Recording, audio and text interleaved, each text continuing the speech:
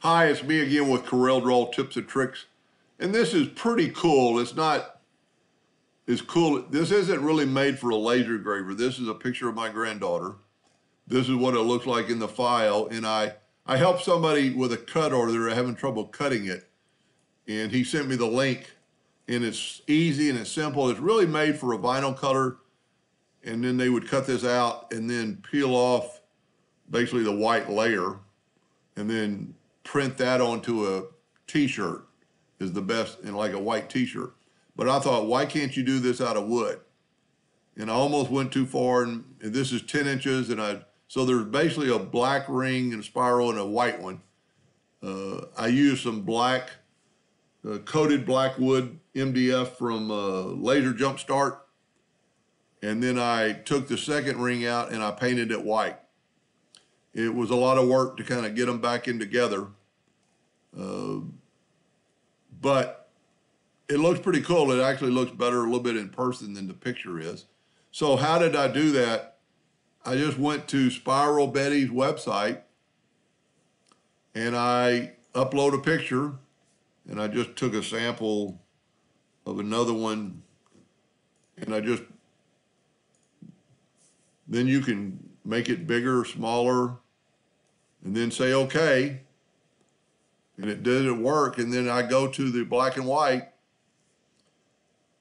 and there's a lot you can do with it. You can make less rings, so it'd be a little easier, but you lose a lot of contrast. I mean, look if you extended that out. I mean, that would almost be impossible with a laser, unless you made it like 24 by 24. And I'm thinking about, what if you engraved the black lines? And then you can do this is about where I probably did it, about right in there. You can scale it, bring up the image left and right. You can bring up the lightness, but that's just, I guess that is changing the thickness of the lines. And then contrast, which is, I guess, doing the opposite, change the other lines. So let's say we're good with that and just go right here to download the image. And there it is, and then save the image. I'm going to just leave it like that, Spiral Betty's. And then I went into Corel, and I import the image.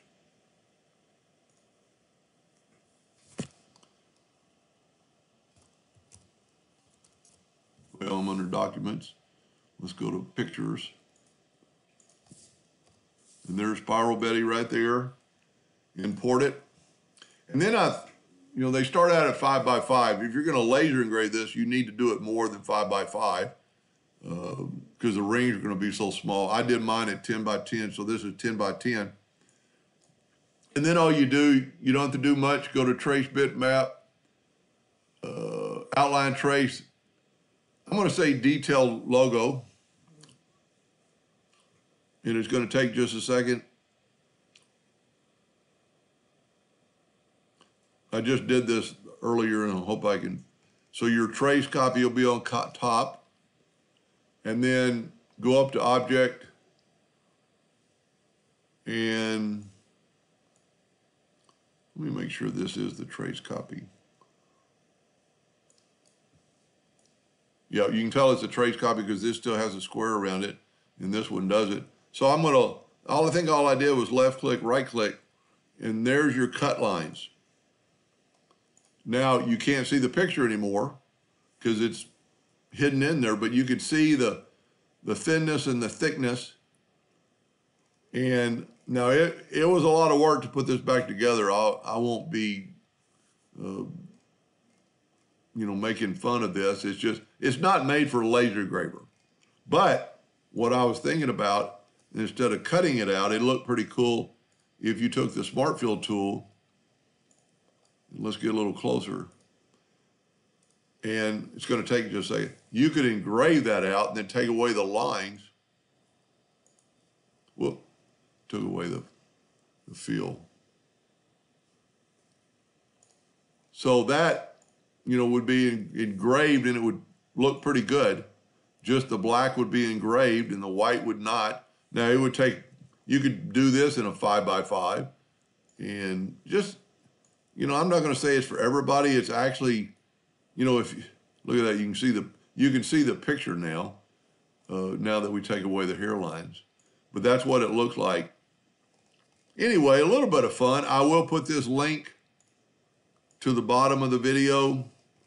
You know, if you're a printer or you cut on vinyl, which I totally don't understand, that might be pretty helpful. Anyway, I hope that helped a little bit. Thank you for watching.